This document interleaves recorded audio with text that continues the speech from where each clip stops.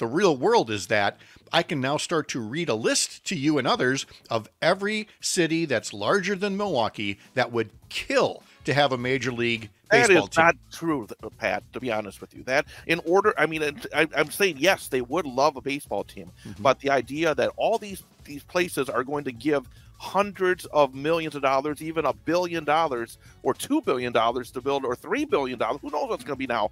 You look at all these stadiums that are getting built. $2 billion, $3 billion.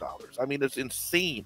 So again, yes, everybody wants a team, but are we going to continue to subsidize these billionaires who, again, have plenty of money to feed to dark money groups during election season? I'm ready to draw a line.